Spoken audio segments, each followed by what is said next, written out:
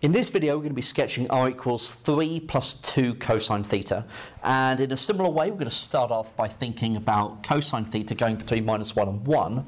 So when cosine theta is -1, we're going to get 3 take away 2, which is 1. And when cosine theta is 1, we're going to get 3 plus 2, which is 5. So r is going between 1 and 5. Okay.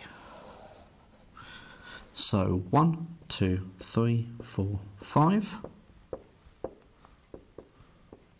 So this could be r and theta on the horizontal axis.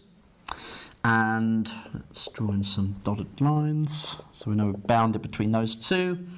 So it looks something like this. So that's 2 pi. That's at pi. The mid value is at 3. So that's pi over 2. That's 3 pi over 2. Okay? Right.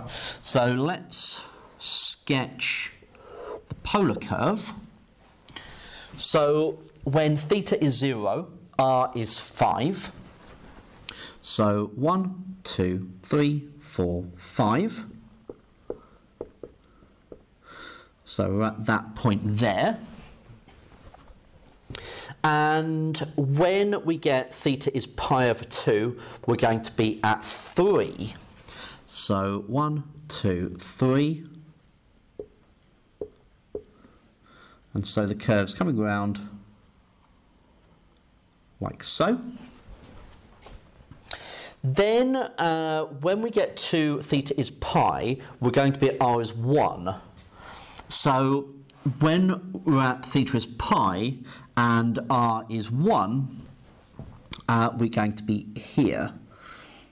Okay, now in order to get to that point, you might be thinking, okay, well, that means that the curve's got to come around and, sorry, let me just try that again. Let's pop the 3 there to help. So does that mean that, for example? Is that where we're getting to? Okay, well, not quite. Now, it's not immediately obvious as to why the curve would look the way that it does. You can kind of think of it as, well, as theta is increasing from pi over 2 to pi, it is quite quickly decreasing, then it's slowing down as it gets to pi. Now, maybe that doesn't immediately identify as to what this curve should look like as it's doing that, but the consequence is that kind of hasty, that kind of speedy decrease causes the curve to bulge outwards and then come back in on itself. So let's make this very, very clear. So it's going to come out and then come back on itself. And it creates this dimple in the curve. Now, in the extension videos from earlier, we looked at this curve and we saw that there were 4 points where the tangent was perpendicular to the initial line. And that included this point here, this point, okay, so that's at -1, and then it's going to come out again, symmetric, because it's symmetric, come around. So this point here, 1, 2, 3, and 4. So this is at -3. And then it comes back round. I need to accentuate a little bit more, I think. Okay. It's not the easiest one to draw. Okay, so this is the curve that we get. So as theta increases from 3 pi over 2 to 2 pi, we come back round to r is 5.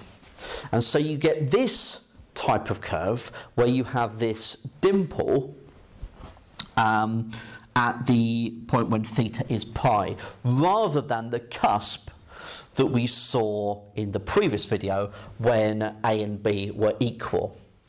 So what I would definitely recommend is that try increasing A and seeing how that changes the shape of the curve. Now, the consequence is that as A increases, the B cosine theta becomes more and more negligible. Okay, and the consequence is that this starts to look more and more round and circular.